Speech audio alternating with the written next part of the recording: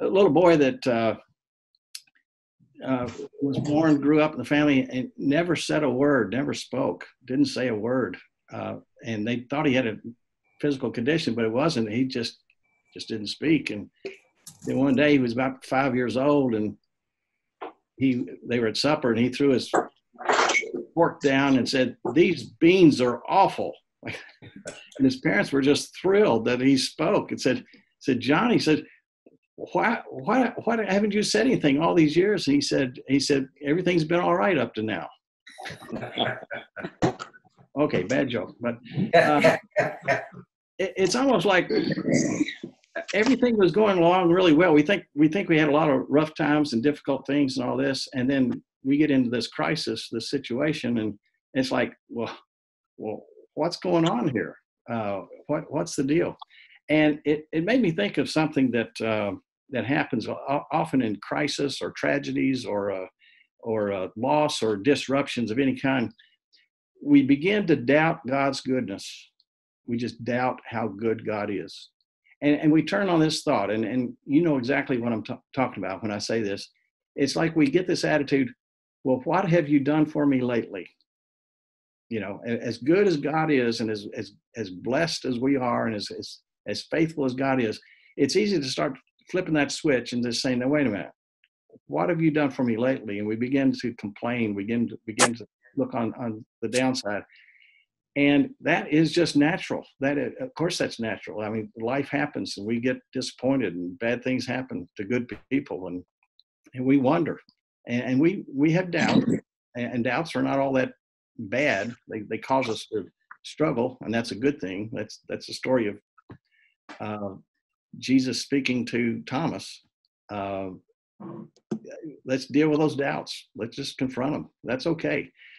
But it's when we get into that mindset that, what have you done for me lately? As if we are entitled or we're owed, or why isn't this happening or that happening? I came across 5 words, actually 6 words. Reading the other day, I was reading in Ephesians, and I got this far in the verse. It's Ephesians chapter 2, verse 4. And I got this far in those 6 words, and I just stopped right there. But God being rich in mercy. I just stopped right there, and I thought, God being rich in mercy. When you think about rich, what do you think about? You think about being able to do what you want to do. You have plenty, you have abundance, you have wealth, you have assets. You can do what you want to do. You think about being rich.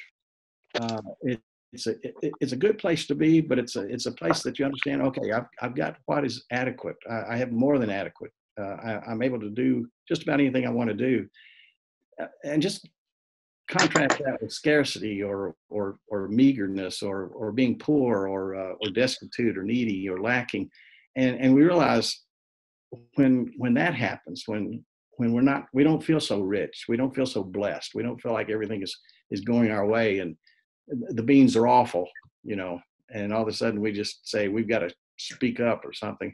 It's like, no, wait a minute. What? Let's put this in perspective. What happens to us? Well, our pastor yesterday at First Church shared a wonderful message from First Peter, and went along with the thought I was developing over this last week. And I want to bring in First Peter 1, verses 3 and 4. Let me just share this with you. First Peter 1, 3 and 4. Blessed be the God of our Father and Father of our Lord Jesus Christ. By his great mercy, we have been born again to a living hope through the resurrection of Jesus Christ from the dead, and to an inheritance which is imperishable, undefiled, and unfading, kept in heaven for you. Okay. You remember the context, First Peter, writing to folks who were facing serious persecution because of Jesus, because of who they were, and what they professed in the midst of a very pagan and angry society that had no use for the types of things that they would do and believe and profess. And so Peter writes this powerful word to them, and he starts off not saying, I understand how terrible things are. Well, he just says, blessed be God and Father of our Lord Jesus Christ. And then he says, here's who we are. Here's who we are as, and let me put it this way, as Easter people. We are Easter people in the fact that we have been born anew with a living hope through the resurrection of Jesus Christ. And it's just that the idea says, God, what have you done for me lately? He said, well, let me remind you what I've done for you. And it's this idea that you have been born anew to a living hope, a living hope. You look up at that word living throughout the New Testament, and it's like Jesus talks about living water. Well, water, how is water alive? Stephen refers to Moses in Acts, as Stephen is giving his message, and he talks about the living word. Well, how is a word alive? And then Peter, a little later in this epistle, talks about you are living stones. What is it about that? I mean, it's this powerful word. And then he says, but you have born anew to what? A living hope. So could it be that sometimes hope seems like it's inanimate, that it has no liveliness to it? We have hope. We say hope. We have hope. But it could be that circumstances, it just becomes a word. And we really need to put that adjective in front of it, especially in a moment like this. Say, no, it's a living hope. It's a dynamic hope. It's a lively hope. It's not stale. It's not dry. It's not lifeless. It's powerful. It's a living hope.